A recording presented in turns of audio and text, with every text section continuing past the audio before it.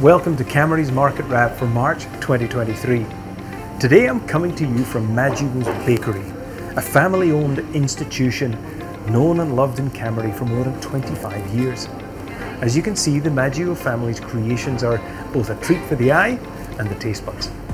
And they have treats in store for Easter, some fresh hot cross buns and a chocolate Easter cake as the main specialties. But while we choose between these mouth-watering offerings, let's take a look at the market. We're seeing inspection numbers sitting around 10% above the same period last year, and auction clearance rates are holding above 70%.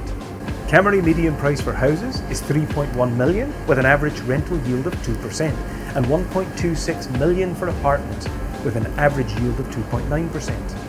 Hand in hand with that, we're also seeing more bidder activity at auctions. The message from buyers is loud and clear.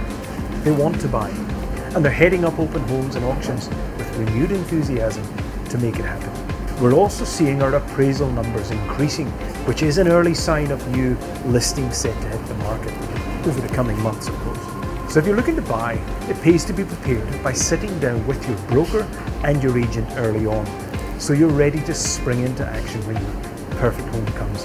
Ray White economist Meredith Conisbee predicts interest rates to peak soon, and for 2023 to see some further house growth, adding to the already 2.7% which official figures have reported since December. Some of the more affluent suburbs have shown the biggest drops, however this is largely due to higher debt levels, but will also show a steeper trajectory of growth, and this is reinforced in the increased activity in the market.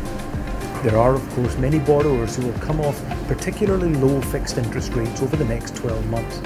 But at the same time, population growth is back and they will have a shortage of properties for sale. We've also recently sold 10 Wilson Street, the model of the forever family home in one of the Lower North Shore's most sought after and prestigious streets.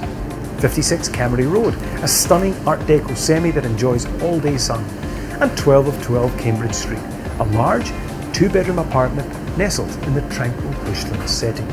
5 Cairo Street, a gorgeous slice of Cammeray's plateau history, and 15 Echo Street, a light-filled family home with soaring ceilings tucked in the end of a quiet cul-de-sac, and 22A Arkland Street, which is also another beautiful example of period architecture and quality building.